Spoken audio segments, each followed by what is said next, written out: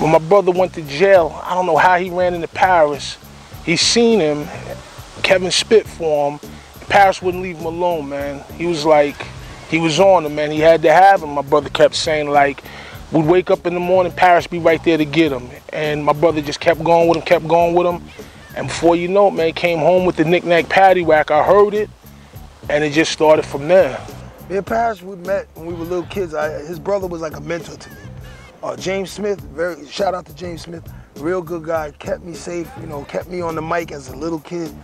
You know, I would open up for Bambaataa, I would, you know, go places with him, you know. It was like a mentor in the neighborhood. And Paris being his little brother, you know, got a chance to hear me rhyme, you know. And it was a relationship sparked through the business, you know what I'm saying? And yeah, we had success. But he really wasn't the producer I needed, I think. You know, like Eric was the main producer in EPMD.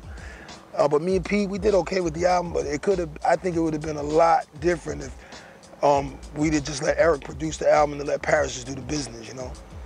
My question might have been around 11 or 12. I woke up, man, my brother was in jail, right? So he comes home, I wake up, my brother's out of jail. He's over me, like, I remember that as a kid upstairs in the room on 42. So he's there, man, and we just talking all night. He's telling me stories.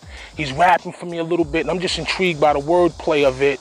And I got him up all night. I'm like, yo, kick another one, kick another one, kick another one. And it's like unheard of, because I believe, like, my brother came home within 3 months from him being home. He was on a record on the Knick-Knack Paddywhack. Kevin Madison. To most, his name was K-Solo. Introduced by EPMD and the Hit Squad. Solo put Central Islip, New York on the map by introducing the world to the song Spellbound. Like this. Hey, what I'm about to say may hit a lot of people in a real strange way. Some said I should have spelled this a long time ago, but I stayed amateur while others turned pro. And it still didn't hit me then, because I was so young at the time. I was still in school, and I'm just thinking it's just a regular record, you know what I mean, a tape. K-Solo, who was discovered by Parrish at a hometown house party on Long Island, says there is a variety of musical styles among Hit Squad members. It's really hard to compare us together because everybody's different. Redman is strictly funk. It's the funkadelic Redman, and I hit you with the funkadelic level. Like DOS Effects, you know, their sewer concept and their rhyme style is bubbly.